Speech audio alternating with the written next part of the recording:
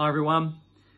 Don't sweat the small stuff. Don't sweat the small stuff. In his book entitled, believe it or not, Don't Sweat the Small Stuff, Dr. Richard Carlson says this: often we allow ourselves to get all worked up about things that upon closer examination aren't really that big a deal. And he talks about life, sort of daily life, as being deep in the thick of thin things. And that's not easy to say. And life is full of thin things, as indeed it is. He goes on to say this, that we may focus on little problems and concerns and blow them out of proportion. For example, a stranger cuts us up in traffic, and rather than let it go and pray for the for the person concerned, and get on with our day, we convince ourselves that we're justified in our anger and irritation.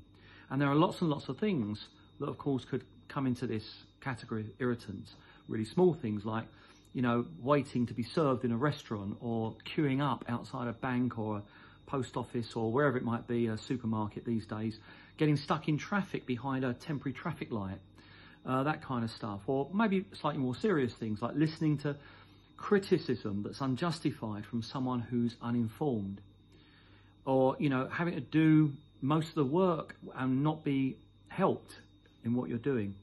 So what do you do with these small irritants? Well, of course, the Bible does say, cast your cares upon him because he cares for us. So you complain to Jesus, don't you? And someone did that in the Bible. And in Luke's Gospel, chapter 10, we read about Jesus visiting the home of good friends of his, Lazarus, Mary and Martha in Bethany. And Jesus had a very close connection with this family. And Jesus arrives. Now, he's welcomed by Martha. Now, whether Martha was expecting Jesus to have his disciples with him or for his disciples to arrive later on, we don't know. But anyway, she carries on making preparations for a meal, which would have been quite an elaborate task. I mean, believe it or not, in those days, you didn't have microwave ovens, slow cookers, fridge freezers. So young people today, you need to know there was a time when these things didn't exist, okay? No Deliveroo services or a kind of restaurants that deliver food to your door, that kind of stuff. No. So Martha, it says, was busy, and it says that she was distracted with much serving.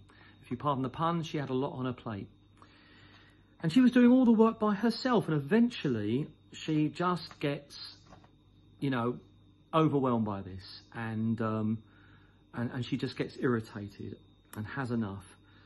So she complains to Jesus, and she says, Jesus, don't you care that I'm doing all the work by myself and Mary's not helping me? Tell her to help me.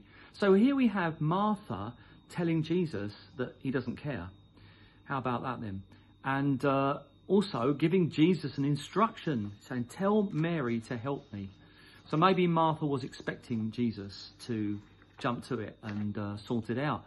But no. In fact, it was Martha who received the mild reproof from Jesus. He says, Martha, Martha, you're worried about and troubled about many things, but one thing is needed. And Mary has chosen that good part, which will not be taken away from her.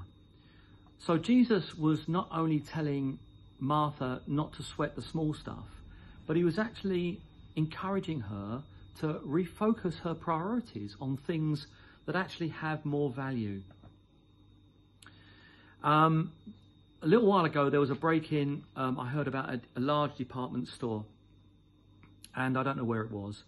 But anyway, the intruders were disturbed, and they didn't take anything. It wasn't until the store opened, I think on the following Monday or whenever it was, that the store staff discovered that the intruders had changed all the price tags on the goods in the store. And what was expensive was now dirt cheap, and what was cheap was now mega expensive. And it caused absolute chaos, far more so than had they actually stolen some things. It caused chaos. So when, you're tempted to be irritated by small things, maybe ask yourself some questions. The first question is this: does this really matter? It's good to go through this mental process, believe you me. Does this really matter? In like 1 or 2 years' time, is what's happening now going to have made any significant difference to my life? Thirdly, In the light of eternity and issues of life and death, where does this rate in importance? And lastly, is the damage to my well-being, my sense of peace, worth the hassle, the internal hassle that I'm putting myself through?